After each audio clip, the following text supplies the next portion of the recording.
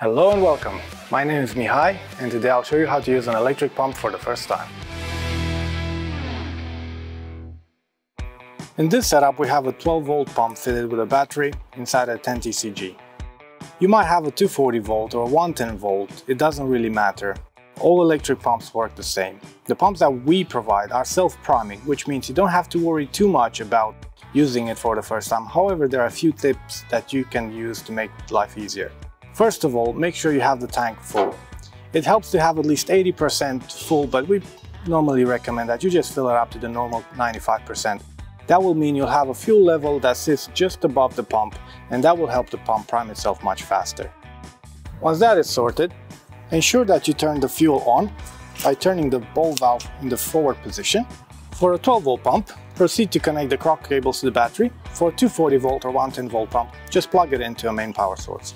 It's very important on 12 volt and 24 volt pumps that you get the polarity right. That means just follow the colors on the crock clips to match the colors on the battery. So we're starting with a negative, which is always black. We'll connect the black first, then we'll go on and connect the red one. That being said, to make sure you get fuel in the pump, just open the 2-inch port on the tank. Get the nozzle straight into the tank and put it into the open position. This will allow any air in the pump to go through the nozzle into the tank, and as soon as fuel starts going through it, it will go back into the tank, making sure you're not making a mess. So you don't necessarily need to have a vehicle nearby, you can use the tank to do the whole thing. Next step is very simple, we just switch the pump on. Each pump will have a button, sometimes you'll have to look for it because it can be at the bottom of the pump.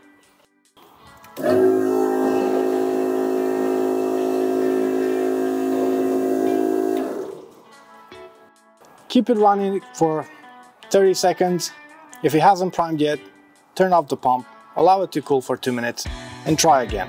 Sometimes the process takes a little bit for the air to fill up through the non-return valve and go through.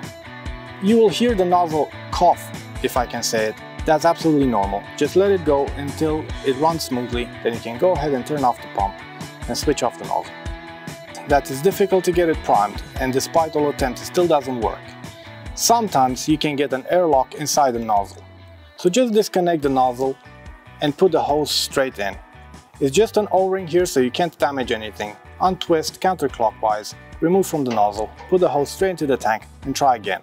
That reduces the resistance of the nozzle and should make life a lot easier. Once fuel goes through, reconnect the hose to the nozzle and you're good to go.